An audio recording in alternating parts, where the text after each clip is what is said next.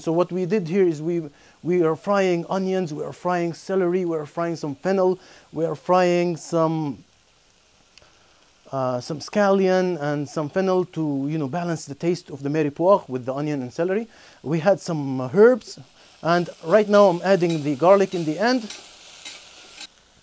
And while we were watching, we did fry some of our bread. This is a home toasted bread, homemade bread. We sliced it like a toast, we cut it in squares, we fried it with some olive oil, and we put it aside. Now this, I'm gonna go ahead and add some saffron, and only add saffron only if you can afford it, of course. If you can't afford it, what can you do? Nothing.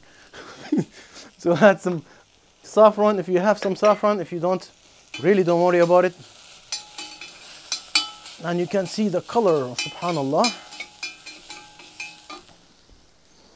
And at this point, we'll go ahead and add some of our fish stock to our base over here.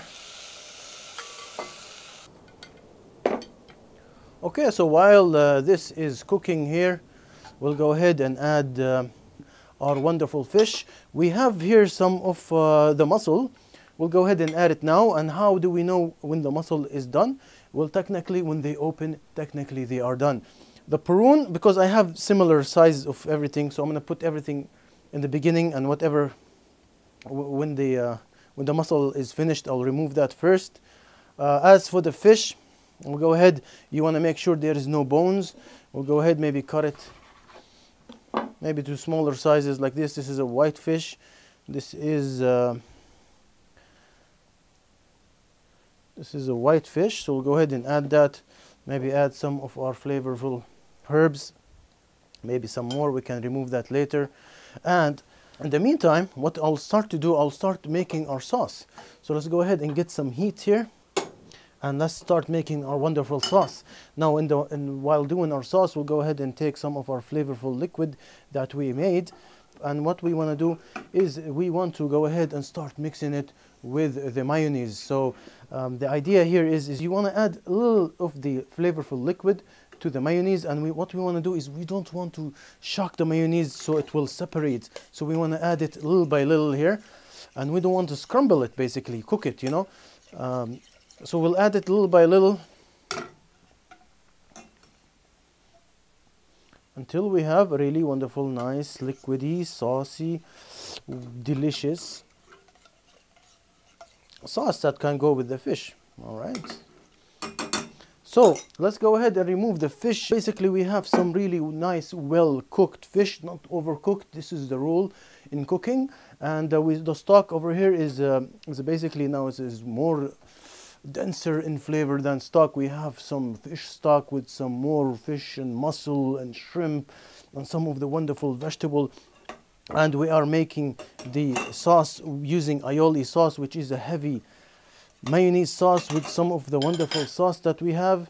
And the other thing we did is we did fry some of the bread. All right, so let's go ahead and start to plate. Get yourself a nice soup or bowl soup, and make sure the flavor, you should make sure you taste the sauce, you make the soup.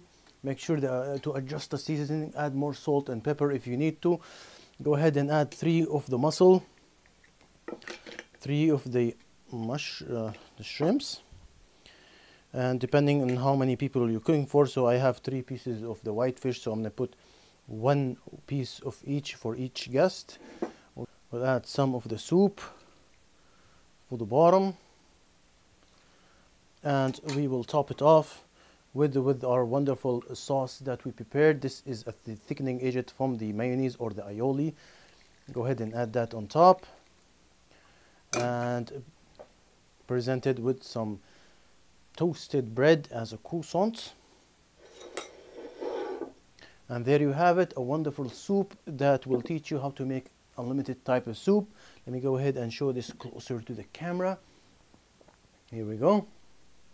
Egg yolk, in this specific instance we used it as a mayonnaise, and we used the mayonnaise and we mixed it slowly with the soup, and we mixed it well to thicken our wonderful sauce. As you can see, it is well thickened, well nice. You add that with the soup.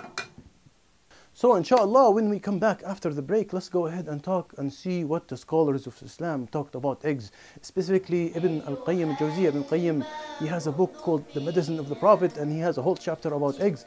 Let's go ahead and get deep with that and see what he says about the topic of eggs.